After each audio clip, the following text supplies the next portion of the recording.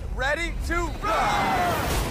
To win this race in the streets of LA, you've got to run hard, because you're about to be chased by a world-class athlete known as defenders. And their only job is to protect the $1 million prize. I'm the first African-American professional triathlete. I'm fearless, I don't get tired, and this runner has nothing on me. I'm addicted to pushing myself. I'm addicted to pain, and I don't think that anything's gonna faze me. I'm great at running, climbing, jumping. No one's gonna win that $1 million.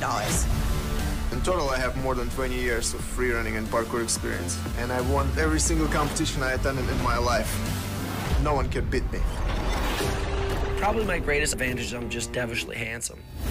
Pound for pound, the strongest athlete in the world when it comes to running. You can't keep up with me when it comes to doing strength work, and you can't keep up with me when it comes to footwork either.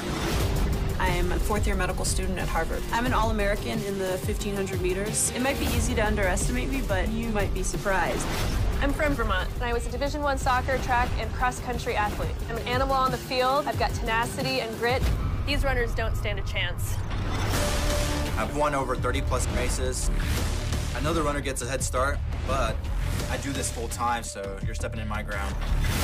At the age of 16, I won my first Spartan race. That's the record for the youngest race winner in history. If you want someone that's gonna protect $1 million, I'm your guy.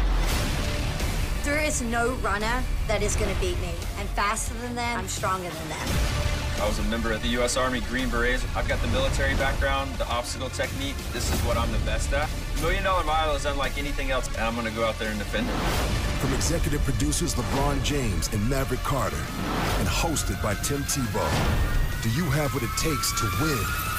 The $1 Million Mile premieres March 27th on CBS.